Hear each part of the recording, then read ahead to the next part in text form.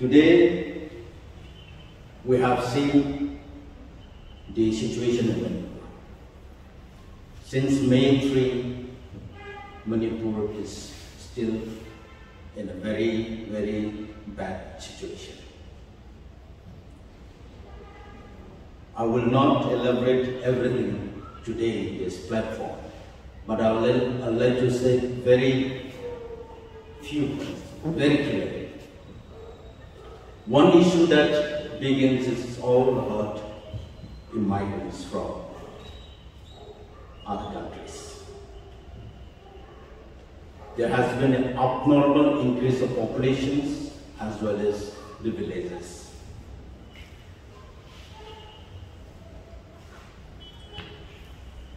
Opium plantation, drug trafficking, these are the main issues that begins the crisis in Manipur.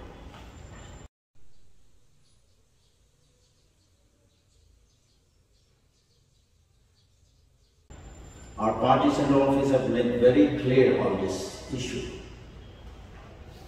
that whenever or if there is any plan for arrangement of any administrative unit for anybody, Naga areas should not be included or Naga areas should not be touched.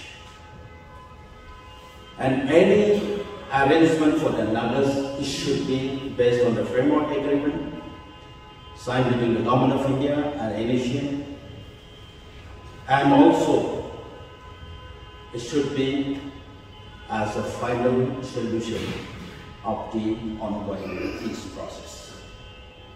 This time we have made very clear, 10 MLAs, including 5 Naga MLAs and RMP, have met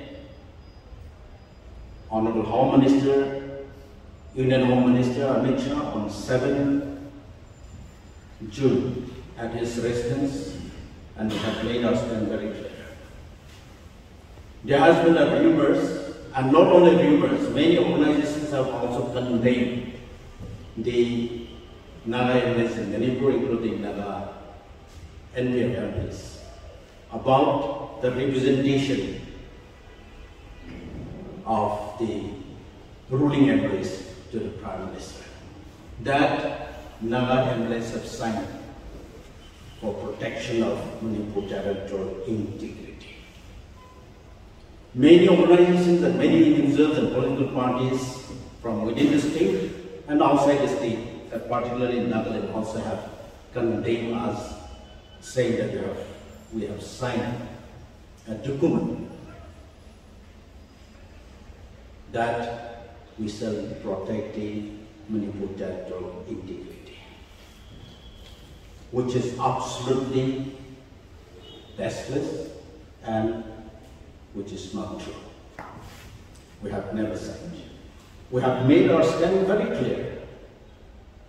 Whenever these issues comes up, that we will not be a part of this kind of statement or this kind of memorandum or representations.